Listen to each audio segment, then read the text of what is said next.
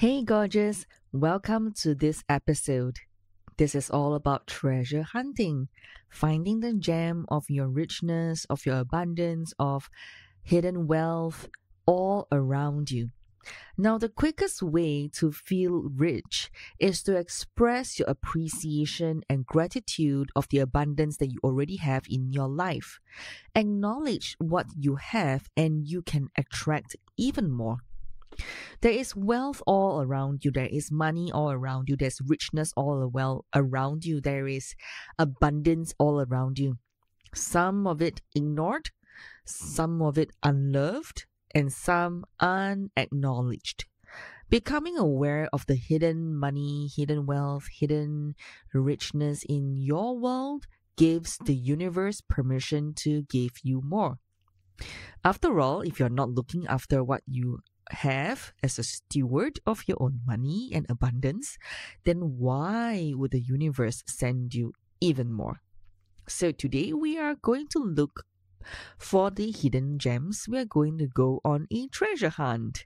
So first exercise. Exercise number 1 is called cashing in.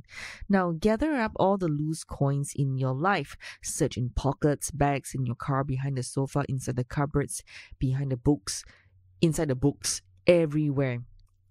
And every time you receive or you find, say thank you to every single coin, okay? Take the coins to the bank, spend them, or surprise someone, okay, to maybe your kids or something, and pour them all in. Okay, whatever you do, please vow from today onwards that you will never scatter your money and wealth around again. I want you to designate a beautiful spot for all your coins moving forward. You can put a bowl, you can put a crystal bowl, right? This is a reminder that you always have what you need. Exercise 2. Abundance is everywhere. Find all the hidden gems in your life. Even unlocking a few dollars can start the flow of abundance in the right direction. Some of these ideas will feel like it's too much hard work. Ignore everything that would cost you more in terms of time or energy. Start with the easiest or the most profitable things first. Whenever you are feeling bad about money, pick up something at random and unlock that money. As always, track any money or value that you can find. Some of the hidden gem ideas. Number 1, cash and liquid assets. Number 2, debt invoice and outstanding payments. Number 3, vouchers, certificates, and loyalties. Number 4, business opportunities. Number 5, refunds, mistakes, and rebates. Number 6, make some extra cash. Number 7, when all else fails. ... Okay, so let me give you examples of the hidden gems under the category of cash and liquid assets. Withdraw your PayPal balance to your bank account. PayPal money is real money too. Withdraw your Shopee account, Lazada account, shopping cart balance to your bank account. Grab or Uber included. All this money is real money too. Deposit any checks that you haven't cashed in. Dig up foreign currency from your last holiday, whenever that can be, in the last holiday we remembered. Check your bags, go through the hidden compartments. Some of my clients even have money in socks. Don't laugh, it's true. And in shoes as well, okay? So go and find them. And your passport wallet, go exchange it. Or if it's a small amount, you can donate it next time, right? Next is deposit cash that's lying around, especially clients' cash. Sometimes clients hand you cash, physical cash, in a stack of cash, and you put it in your drawer, you forget it. Now, sometimes you hide it inside your, in your bag, and then you change bag and then you forget about it, right? So go and deposit the cash that's lying around. Next one, close down old bank accounts and hunt around for forgotten savings account. You'll be surprised. Maybe you open an account with your ex, or you open an account with your mom and totally forgot about it, and then you probably open 6 different bank accounts of 6 different banks because you didn't want to put all your eggs in one basket, right? So, and you probably forgot about it. Please go and close those old bank accounts and re-look at your finances, okay? And really put all your money together. Next one is to check for unclaimed bank accounts. Next one, search for old checks or something that probably your boss has given you before. I don't know if that's in your culture, but sometimes when you work in a job, the bonus could be a watch, maybe a long service award, right? Or every Chinese New Year or every New Year, your employer will give you a coin, a gold coin. Because in Asian culture, if you work in a certain type of trade, the bosses who are a little bit more traditional, other than bonuses, they also give out gold coins. Not kidding. They even give out gold bars as well. I have seen that before, okay? So go and find them because they could be hidden somewhere in your stash. So consolidate them if possible. Next one, do paperwork for legal money that you can claim. For example, your CPF, inheritance, court claims, compensation, whatever that may be, right? So go and do paperwork for the legal money you can claim back, okay? And then claim money from any winning lottery ticket, 4D, Toto ticket as well. Go and claim the money from there. I mean, if you have won money, that is. Claim any benefits from your job or old jobs, untaken holiday pay, benefits. Go and claim those benefits, if any. Take your piggy banks or money box or money envelopes or coin jars to the bank. I mean, it could be worth more than you think. The other one is very applicable for people like us online. We have a lot of affiliate income. For me, a part of my income comes from affiliate marketing. And sometimes I forget as well, where are my money? And because it's not automatically being transferred to my PayPal account, we need to go in, click some buttons, activate the transfer, right? So go check your affiliate accounts for unpaid commissions. Just recently, I had a $900 commission, USD commission, in an affiliate account that was promoting for lead pages. There's a funnel account, like a funnel software. So I had $900, okay, and it wasn't paid to me yet because I didn't go in to click on some buttons somewhere. So go check your affiliate accounts, darling. Next, check on your royalty statements on your credit cards that you have, or royalty statements where you sell your audios, royalty statements for when you sell your books on platforms. Okay, so everywhere that you sell your goods and services, keep track of all your accounts in one place because there could be some hidden extra money somewhere. Claim back any old rental or tenancy deposits. Okay, that will be one thing as well. If you're in credit with your utility bills, you can actually call up to waive some of the application or the renewal of the next card, or even check whether by using a credit card to pay for your utility bills, whether you get any coins. I mean, it's like points as well, that you can use it to offset. I remember I was on a telco in Singapore. It's called StarHub, and I was once their customer. And during the period, the moment you enrolled in their VIP program, you can actually offset the points to purchase a month of subscription for your telephone line. So, and I did just that.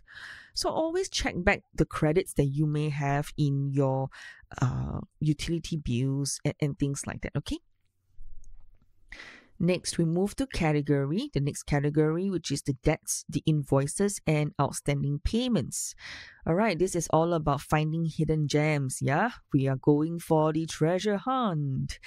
Don't be afraid to chase your money. Okay, don't be afraid. I'm here. All right, send any outstanding invoices. Open up all your old paperwork. You might find some unexpected abundance in there. Remind clients that they owe you money. Give them a deadline. For example, they need to pay before your next meeting. Chase your friends and family who owe you money. I have got some clients who had their brothers or sisters owe them like $30,000, $50,000, that kind of amount. And of course, it was very long time ago. They probably have lent them the money. So I think it's all right if you send them a simple text with a bank account details, maybe would be a great way to start. You could also chase up on child support payments, especially if you're a single parent, all right? Or you could ask your lawyer to chase up any outstanding legal payments. Oh, I have done that a lot of times. To chase outstanding legal payments. And of course, send delinquent client to send a delinquent client an email and say, hey, you have not paid me yet. Can you please pay me, please? The other one is you can check your supplier agreements, because sometimes they could overcharge you, or there could be an increase in the fee, and maybe you can ask for some waiver. I don't know. There could be something over there. All right. So check supplier agreements always. Don't always assume they check. You need to check. You need to do your due diligence as well. Okay. Or even sometimes if they overcharge you, ask for a refund. Okay. Or renegotiate your contract. Sounds really good, isn't it? The other one would be ask your bank to waive a late fee or overdrawn charge. The other one would be process and file your tax. That's very important, okay? Now, we are moving to the next category. Ready? The next category is vouchers, certificates, and loyalties, or what we call the coins. Okay, next is the resist the urge to give it to someone else, unless it's something you genuinely can't use. Collect up any old, unused, forgotten gift cards from birthdays and holidays and put them in your wallet. Sometimes, I don't know if you use some softwares, like I do, when you join an event and then you do a contest, online contest, and then they'll give you some Amazon gift card or some gift cards, right? Some form of gift cards. And because it's in a digital format, it's in your email, you may forget them. So do remember to always check and use them, okay? Next, spend any unused store credit. It could be credit in your Grab account, in your Shopee account, in your Lazada account, whatever that may be for you. Collect up vouchers for spas, for your hair. Call and make the appointment and use them. Many of you buy packages. So please go and utilize them. Don't wait anymore. Don't wait till the cows come home. They are never going to come home. All right? So go and use them. Next, some places will honor the certificate even if it's expired. Just ask. Okay, never harmful to ask, right? I mean, what's the worst that can happen? They'll just say no. If you can negotiate properly, you can tell them, right? So some places will honor the gift certificates even if it's expired. Okay, next one is to check voucher books for any good opportunities to use a coupon, especially if you're spending the money anyway. So this one is also applicable in the shopping apps. There are vouchers that are claimable. I just have to say Shopee, right? Because that's the one I'm using. Shopee, Lazada, Grab. There's plenty of vouchers. Plenty. You just need to sit down and look for them. I know, you were telling yourself, tell me now, oh, Janisha, I'm busy. I have all the money. I have this, I have that. I don't really care about the vouchers. But you know what? Hey, if it's there, They're already marketing it and telling you there are vouchers. Use them. They are part of your abundance, okay? Next, check loyalty statements for the chance to redeem prizes or gift cards. My brother has traveled around the world, literally in business class because of his work, and his points, his miles on the airlines is unbelievable. He can buy my mom business class and fly her around the world as well. That's how many points and how much points he has on his loyalty card for the airlines. So please go and use them, find them, use them, okay? Next one, book a holiday with your frequent flyer points. Go do that when the borders open, when you have done your vaccination, when the travel lanes are open. Of course, please take care of yourself and always stay safe. Next, call up for any mistakes on your bills that you need to correct. This is something that I want to highlight. Please talk nicely and ask politely, okay? Don't go in and be so nasty to people. Remember, what goes around comes around. So ask politely. Use your Amazon credit and buy yourself a new book, if any.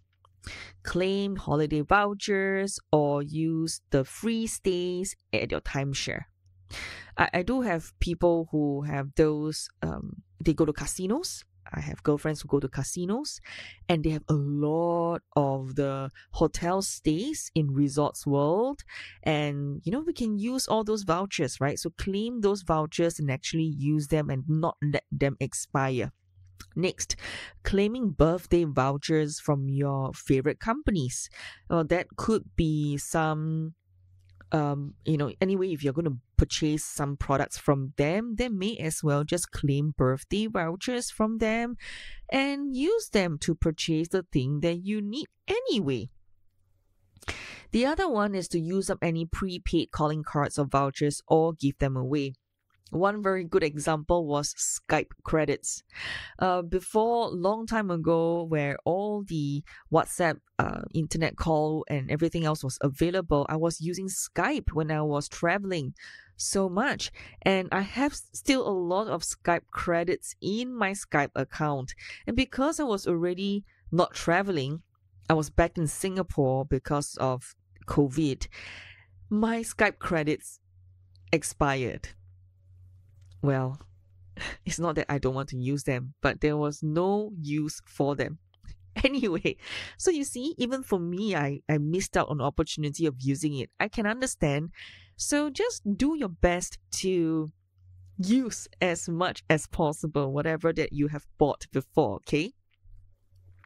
We are going to the next category, business opportunities. Now, these business opportunities really is a space for you to make it easy for people to pay you. You can have something for sale. You can list your products or services up. You list it up. Because if you don't list it, people won't know what you're selling. Call PayPal. Ask PayPal to reduce the percentage you pay in fees. If there's a lot of transactions that you are doing over a certain volume, you can maybe even call them to negotiate. The other one is actually promote your course in the next email you send out, in the next newsletter, or in your social media. Do it. Go to your website and fix broken links. You'll be surprised that sometimes you say, click here to go to the course, or click here to find out more about the next workshop. And then you find broken links on your website. So go and fix them. Or click here to, and then it's broken, right? Broken means it doesn't go to the page. You did not either type it correctly or something is wrong with the link on the website. The other one is link your shop in the navigation bar. These days, social media is really noisy. So link your shop in your navigation bar. You can also put it in your social media, link in the bio on Instagram, on TikTok, on Facebook, right? Whatever that may be for you, you just need to link your shop in the appropriate place for people to find you. Next, stop procrastination and stop procrastinating and finish your offers, finish your course, finish your podcast, finish that thing that you want to sell, finish that thing you want to promote, finish that thing so that you can get paid to share what you love because you are inspiring and solving other people's problems. Please stop procrastinating. There will never be a perfect online program. There will never be a perfect book. There will never be a perfect something. Okay, you get it? Okay, so stop procrastinating and go and finish up your offering. Next, unclaimed tax receipts. You can send them to your bookkeeper and also check for any government grants, government benefits, or business benefits. Well, in Singapore, we have quite a lot, especially during this season. So we always check what are the benefits, right? So next category we go to is refunds, mistakes, and rebates. Process any refunds you're sitting on or just get the paperwork done. Actually return any online shopping purchases that you're not going to use or wear within the limited guaranteed period. Please don't do strange things. The other one is apply for any government rebates that you're entitled to. Get that paperwork done. Send polite complaint letters if you had recently have any bad service from any service providers. Process any outstanding health rebates and insurance claims. Process any cashback claims. You can ask a refund from a store credit or check any coins or missing items. Let's say there is a missing item in your grocery delivery. You can call them and tell them. Or if there's any defect in the product that you have received, call them and tell them, or just request in the platform app that you have ordered from. Don't be afraid to do that, okay? You can also take unused purchases back to the store even though you've lost the receipt. However, of course, during this time is COVID-19 is happening. I don't think that will be the path. The other one will be check your refunds, whether is it going into the right accounts, because sometimes your refunds may be refunded to other person's account. So you just want to make sure when they say refund you in X number of days, just make sure you check your bill. I always do that, especially when I click on refund, for example, on the Shopee app, or I cancel my purchases within the app. I will always check my credit card bill or my bills to see whether it has been processed back into my bank account. And usually this is to really safeguard my money, right? So really important to do that. Also, use up coaching services that you've already paid. And same thing goes for anything you've prepaid for, like your massages, your hair services, your nail services. Also, you can use unclaimed free benefits and entitlements such as optical, dental services, etc. All right, so these are some things that you can consider doing. Next category is to make some extra cash. Sometimes you just need some quick wins to unlock the flow of money. For example, list it up on Carousell. That's an app that is in Singapore, and we have a platform, a marketplace that we can list our products to sell to peers, sell to people who want secondhand products or pre-loved products. I think that is a great way to do it. Have an impromptu garage sale and get rid of everything. Okay, you can even turn on live streaming now from any of the platforms on social media and run this garage sale and sell all the stuff you have just online. You don't even need to do it and invite people over. That's the beauty of it, right? You can also return your empty bottles, cans, etc. and some places even pay you for recycling. You can sell it to a friend, especially if he or she has offered to pay. You can even trade in your old mobile phone, your old laptops, your old computers, sell your gold jewelry. You can sell books on Amazon. Yeah, literally. You can even sell audiobooks now. You can have paid private podcast. You could have stuff like that. Like even for me, I do paid audio programs, free audio programs, paid audio programs hosted on platforms as well. So everything is possible if you just put your heart and mind to it. At least I've given you some examples. Last but not least, when all else fails and you need to feel abundant really quickly in a smart and safe way, first, you can say yes to a friend's offer for a night out, her treat. Let her buy you a drink, buy you a coffee, buy you a meal. Okay, dig into your freezer and the refrigerator for forgotten food. Okay, it's not, if it's expired, please throw that away. But you can, sometimes there are hidden stuff in the fridge, right? You have probably forgotten some of the desserts you have, the ice creams you have hiding in your fridge if you have a really huge one.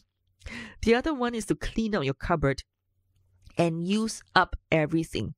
Okay, sometimes they're just left a little bit, or sometimes there's still stuff that you can't see because it's out of sight, out of mind, right? So it could be at the back. So you could clean up your cupboard and use up everything and feel really abundant quickly. The other one is give gratitude for the air you breathe. Don't laugh. Yes, it's true. Give gratitude for the air you breathe. Say thank you, because air is free and is abundantly there for you as a human being. Without air, you die, right? Well, of course, without water and without food, we all die as well. But I'm talking about the air. So give gratitude for the air you breathe. All right?